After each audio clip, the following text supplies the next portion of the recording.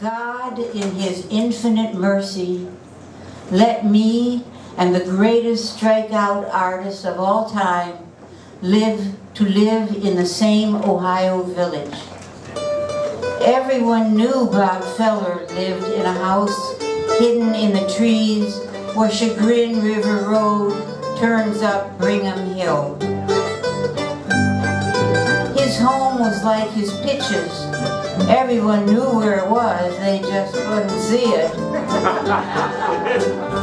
In all the years he lived among us, we kids saw him only once.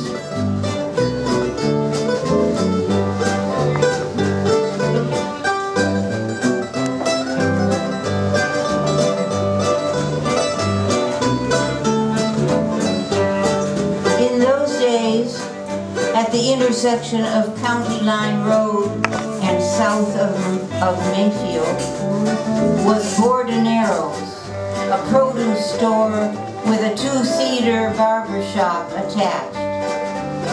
In summer, you could see mounds of fuzzy, sunset-colored peaches side by side with men lathered white as cauliflowers and then shaved hairless as honeydews. That's my favorite line from the song. So please picture it. While our mothers shopped for sardines and Ovaltine, that's not bad either, and you won't find it in T.S. Eliot. We kids daydreamed on the broad bleacher-like steps and looked through the scaffolding below for lost treasure. Billy Bonnet found a blue and white Aggie there once.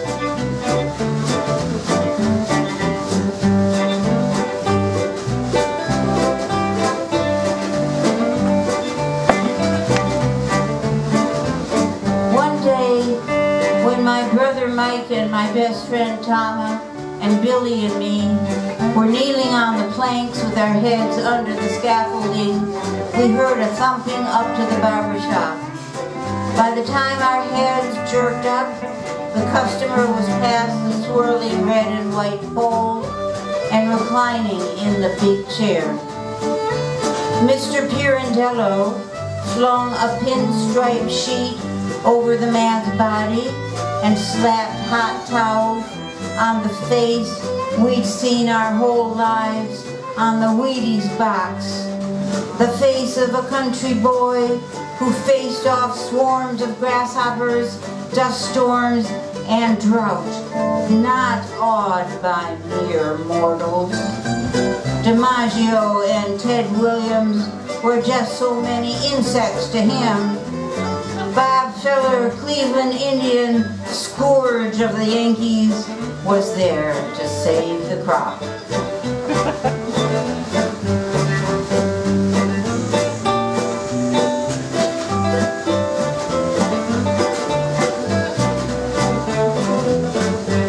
Pirandello snipped, Feller sat as though posing for a statue, his sacred hair falling to the floor like mortal men, surely not to be swept up and thrown away.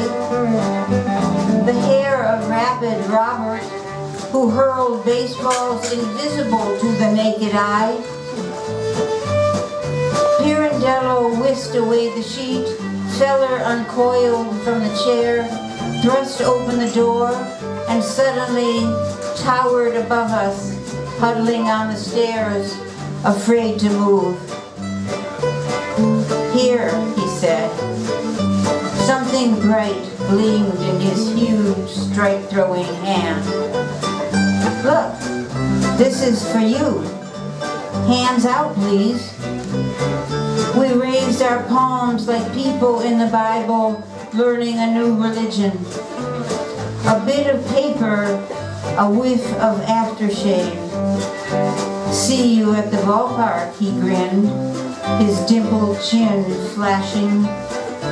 We were holding tickets to admit one to Cleveland Municipal Stadium, April 30th, 1946. The Yankees were coming to town.